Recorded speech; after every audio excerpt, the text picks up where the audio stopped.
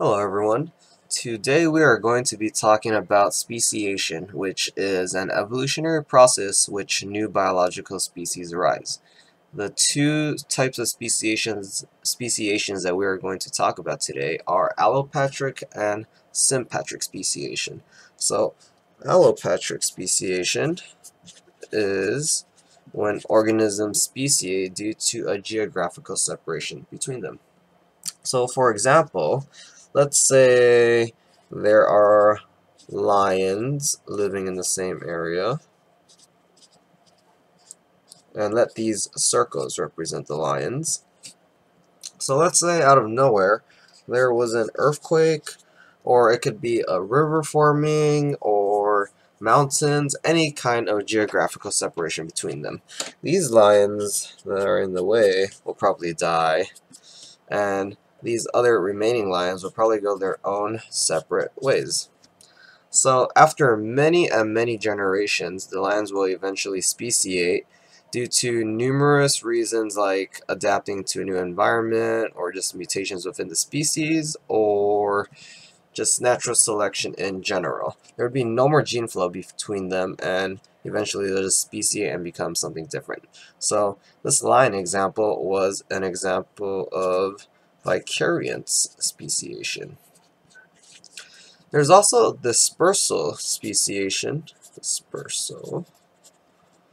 where species are geographically isolated, but more by the founder effect. An example of dispersal speciation would be Hawaiian fruit flies. So let's say these are some islands in Hawaii, and there were fruit flies here. Let's say they migrated to this island right here. They would eventually speciate right over here, become something new, and there would be no more gene flow between them. And let's say after that, these flies went to this island, and they would speciate over here. So that is allopatric speciation. Let's talk about sympatric speciation now. So sympatric speciation is when organisms speciate without a geographical separation between them. So let's use an example that I made up, and let's see.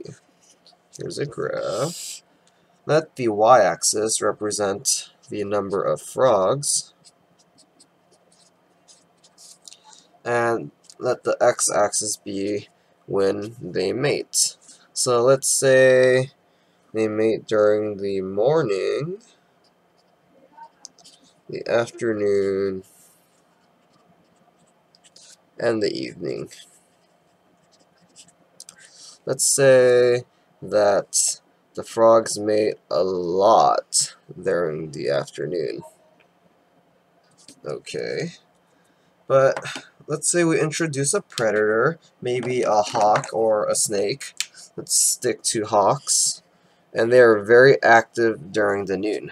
So these frogs that are mating and during the noon will probably die off because the hawks will be eating them. And the frogs in the morning and the evening will be mating with each other. And let's see. After a long time, the graph would probably look something like this. So morning, afternoon, evening.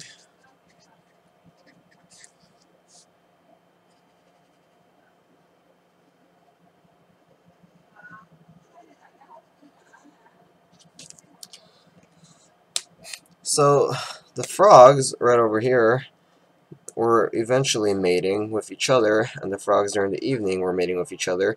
That would stop the gene flow between them, and they would probably never see each other again, eventually speciating, becoming different organisms. And that is allopatric and sympatric speciation.